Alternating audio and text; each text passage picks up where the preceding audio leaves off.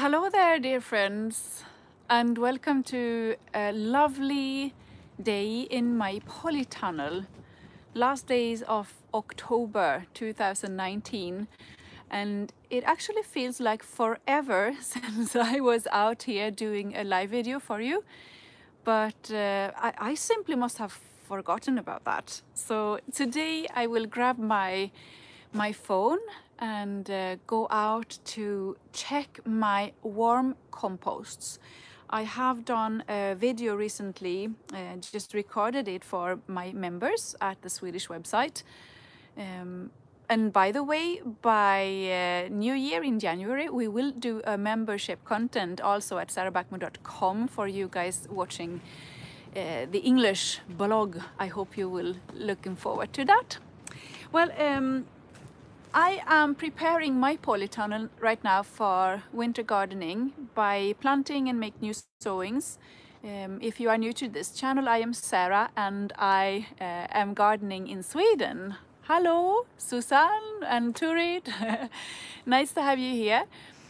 So I garden in Sweden, and this is quite a critical time of year for us gardening in Sweden, because we have not only quite cold winters, we also have dark winters. So it's not possible to grow plenty of vegetables unless you have a very good plan.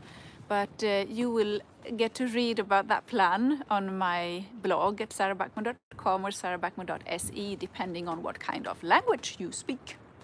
Right, so you see the boxes over here, 2 warm composts that I made. I think it was just in the beginning of summer. I made them, and I have I kept them in my other polytunnel in another part of the garden. And to be honest with you, I simply forgot them because I was very busy in summertime. So I simply forgot them. But the good thing was that everything worked quite fine, as I expected, in the compost boxes. And a couple of weeks ago I simply got them and carried them in here, because this is a place where I go several times each day, just to check my vegetables. And as you can see, it's pretty much green in some places. In a few weeks time I hope it will be filled up even more. So if you want to care for something, it's good to have the projects close, or at least in a place where you often go visiting. It's very, very windy today. I am always a bit like this when it's windy, because I'm afraid that my house will simply blow away. The house got damaged in 2015 in fall in a very strong storm.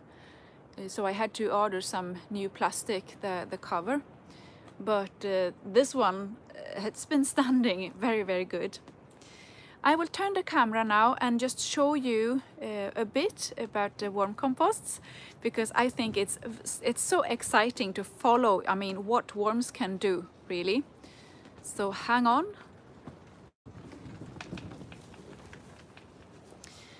It doesn't look that complicated, right? It's this, I think you call it styroboard, and on top, and then a plastic one just underneath. I simply do not remember which one I filled with bokashi and which one I filled with fresh compost, but we'll have to check that out. The most exciting thing is when you lift this cardboard. I keep it on top just to make sure that all the materials inside the warm compost is moist, so it don't dry out. And the best part is when you lift this cardboard and see what's underneath. And you have to be quite quick doing this, because the worms are very, very quick, so they move fast. Hi Mia, nice to see you watching. Right, so I simply remove this, and you keep an eye on the small red worms inside of the box. There's one layer of cardboard. It's very like damp, and a layer of newspapers as well.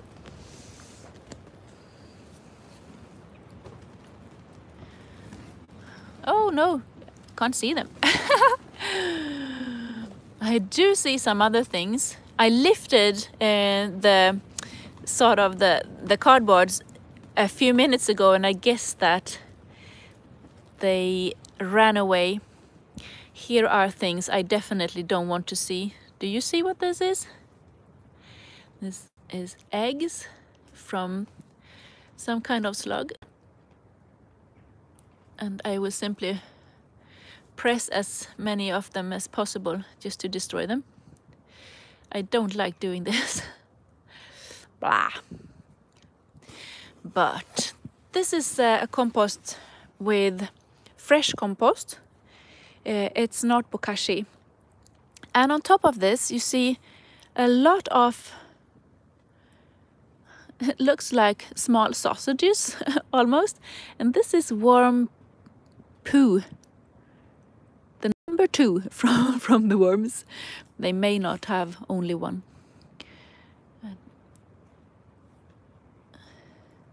So this is things they have eaten, and here's a worm.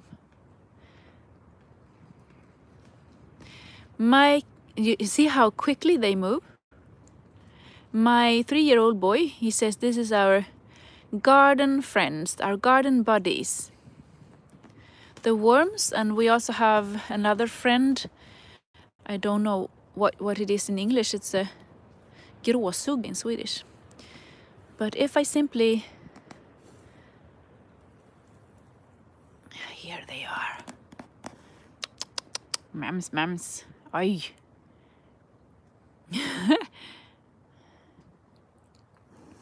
It's kind of warm in here. I think I had a thermometer laying here before, and it showed me like 20 degrees. So it's perfect.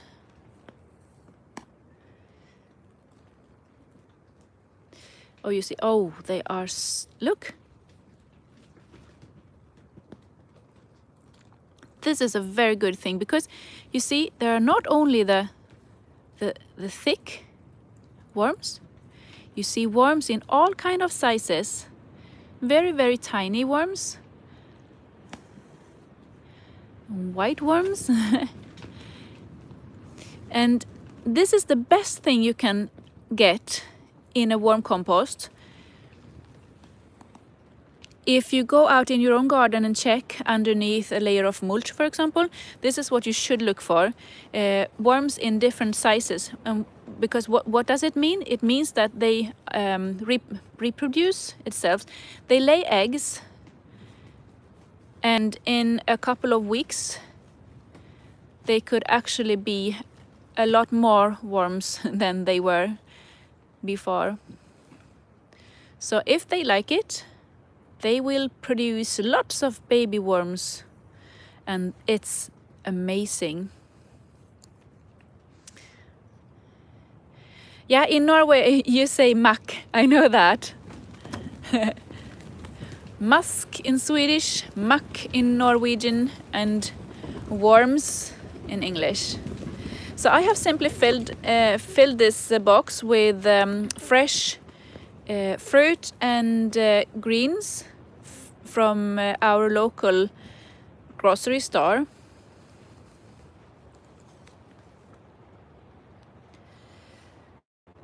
So what I do is twice a week I go to the store and I collect all their the scrap that they are going to throw away. So instead of throwing it away, I keep it and I make composts from that.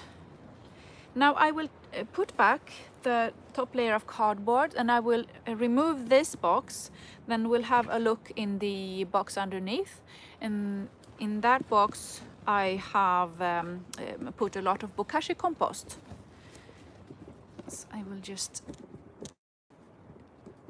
leave the camera here.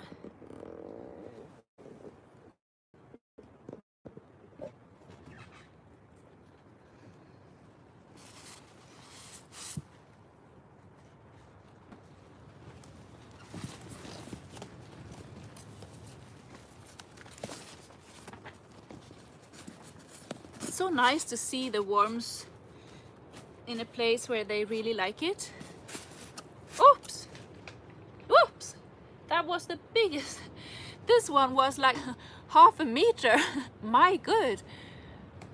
I got really surprised about this. It was so huge. You get to live in here. Oops!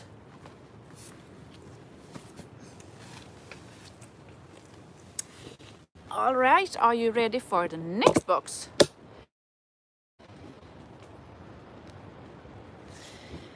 Oh my goodness, you're watching from Germany and Australia and Norway.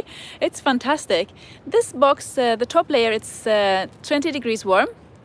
It's in the polytunnel right now, it's like 17, and this is Celsius, of course.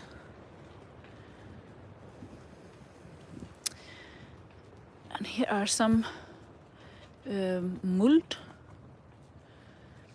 All right, I haven't checked this box, so we have to be prepared.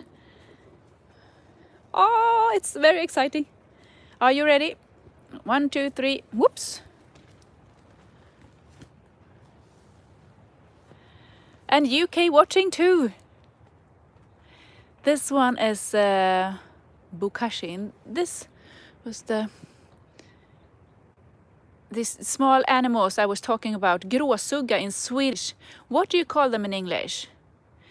I have been told when I was a kid I loved those creatures. Never lost for words, I will tell you in just a minute.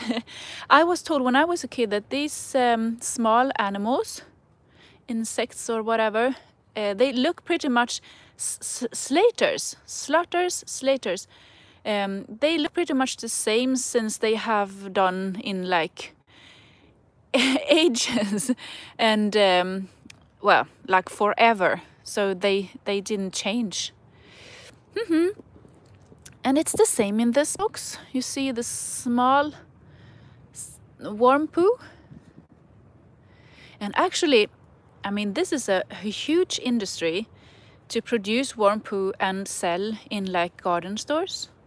I know that it's pretty big business in like other countries. It's starting to be very popular in Sweden too. And this is said to be basically the best manure that you can ever get. Castings, right? That you can feed your garden with, and it's actually for free, so you don't have to buy it. You just have to make it possible for the worms to work in your garden. I can tell you brilliant facts later on about. Oh, check this out. I don't know if you see it, but when I lift this material, there are the whole area is like moving, small insects. And I know that some people think that, oh, check it out. Some people think this is like disgusting. Whoa, they say. And this is, to me, this is the most perfect thing you can ever get. I mean, this is amazing. This is what it's all about. To create a possibility so that all kind of like soil helpers could produce new soil helpers from our like garbage.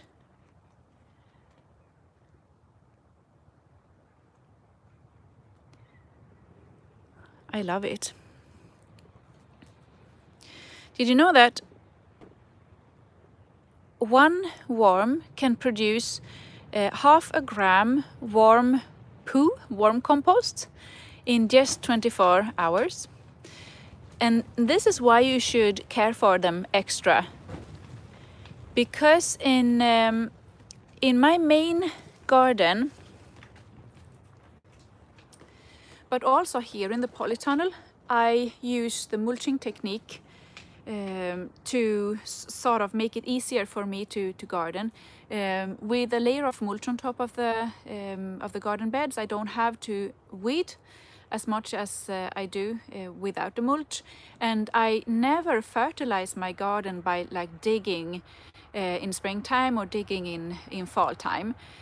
So what I do instead is that I simply put a lot of compost. I mean, it's not compost like soil, it's a compost like old plant materials, leaves and stalks and whatever, or leaves now when it's fall time. I put it on top of the soil, and by doing that I sort of call for the worms. It's a huge tractor coming. And they sort of crawl to this place because it is like a huge restaurant for worms. And there are studies showing that I put this layer on top back. Studies showing that in soil, in bare soil, there are between 10 and 100 worms in each square meter, right?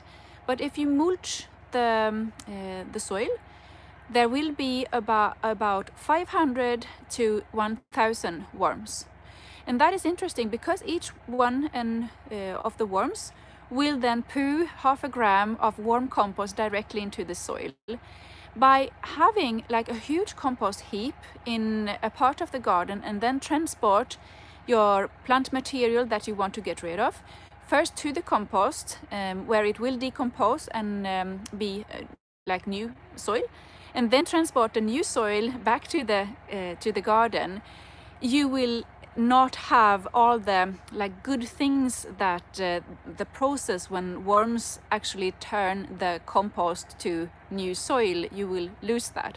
So if they do this process directly on top of the soil, you will have so much like benefit from this process. It will actually help the soil to be more healthy. I have a blog post about this where I made a quite expensive analysis from the soil. What are they doing? Studying just the mulching technique and what it does to the soil. And I learned so many good things about this.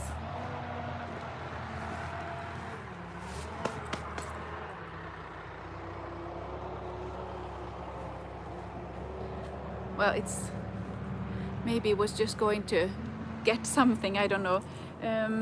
Before I show you exactly how I did the worm compost, I will just show. Oh, it's not bothering you, it's only me getting a bit disturbed. So this is a bed that I use for tomatoes in this year, and I mulched it very carefully with plant parts and also with grass clippings. And it all decomposed very, very good on top of the soil on the surface. And now when I made new sowings before winter, I simply put all the mulch in what you call it in. You see, I put it in here. Whoops, in strings. Hi, Beata from Poland. And I thought I could just show you how it looks like underneath. There are worms all over the place. I just moved this container, this pot, and guess what? There's lots of worms underneath. Lots of worm compost. I never keep my pots on like plates or what you call it. I simply water, and what the soil doesn't want to keep, it will turn back to the soil underneath, and it will be water for my trees and the berry bushes, etc. But here I have lots of plant materials and old grass clippings, and no weeds here.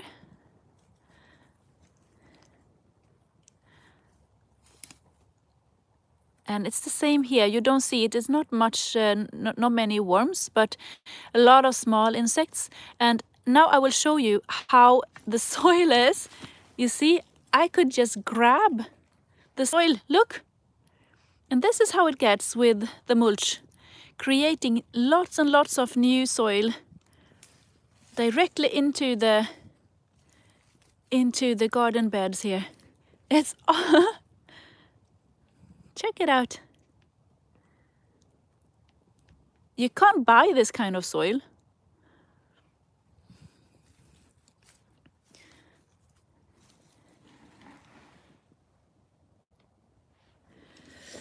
I think it's amazing. But now when I prepare for winter, lots of slugs in here. When I prepare for winter, I remove the mulch in some places to be able to make new sowings in an easy way, and also to plant a few things very tight. That's the corn salad and also the beet leaves. But I had a few questions about the warm composts. So what I did now in a couple of weeks ago, I think it's like 2 weeks ago, I filled up the boxes again with some old mulch from my garden beds. And the mulch contains a lot of new worms, because they really thrive in here in the polytunnel.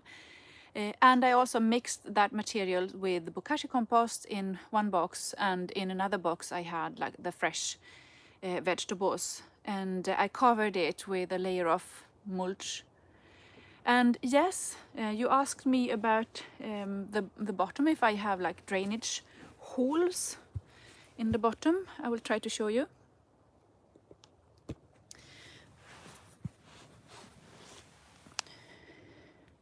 So you see in each corner there's holes.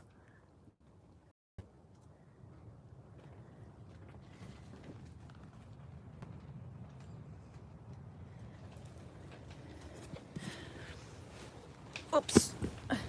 Sorry, I just fell. And this one has got more holes, I guess. This is simply like a net in the bottom. So I also water the boxes.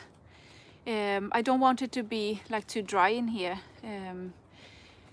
It will get moist simply by the worms and the insects eating from the vegetables, and the vegetables are quite moist too. But I did water when I filled up the boxes. So what I am going to do now, it's very warm on top. So what I'm going to do now is simply to leave them here for maybe another 2 weeks, and then put in some new compost for them. I also intend to make sure that it's not getting too cold around them. So I am thinking about putting up some kind of styroboard foam just around this, or a blanket or something. It's quite warm in Sweden right now.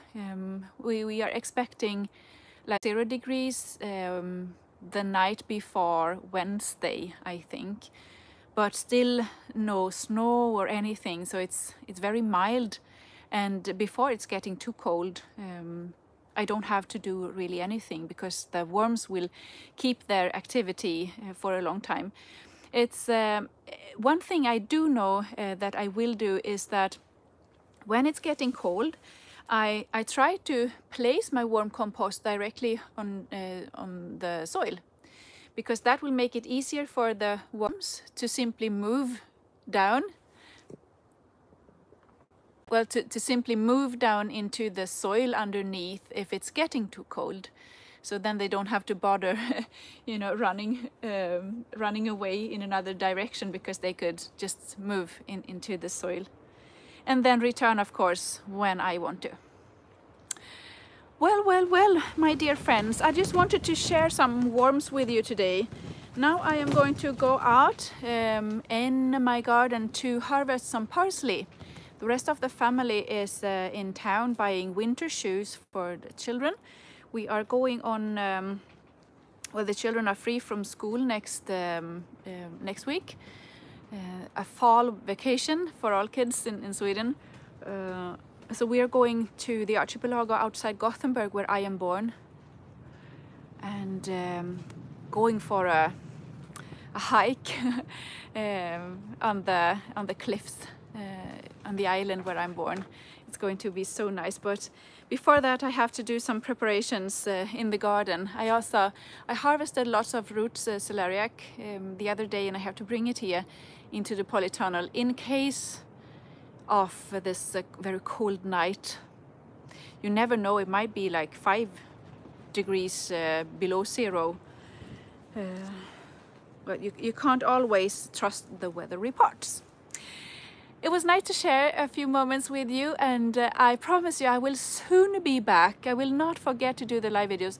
I have actually a great idea for sort of a Christmas calendar that I will do here on YouTube along with you, and I'm so much looking forward to it. It's a really nice project. Yeah, I will not tell you more about it now, but hope you are having a lovely Sunday, and I'll see you in a short while. Bye bye all of you.